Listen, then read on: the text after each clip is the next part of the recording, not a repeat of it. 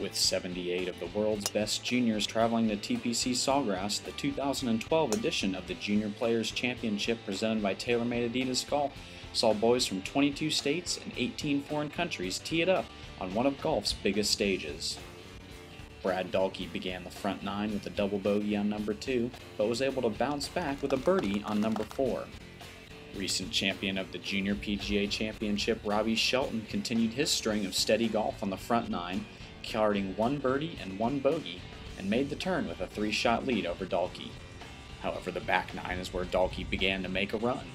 He made birdies on 10 and 11, and when this long putt dropped on 13, he pulled dead even with Shelton.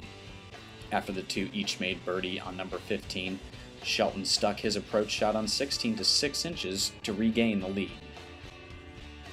The two struggled on the famous 17 as Shelton put his shot in the water and made double bogey, falling back into a tie heading into 18. Dalke had this putt to save par, but when he burned the edge, it set up Shelton with his par putt to win. Shelton joined Alabama natives Bobby Wyatt and Michael Johnson to make a putt on the final hole to win the Junior Players Championship. I knew I could make the putt, and just coming down, I saw Michael last year.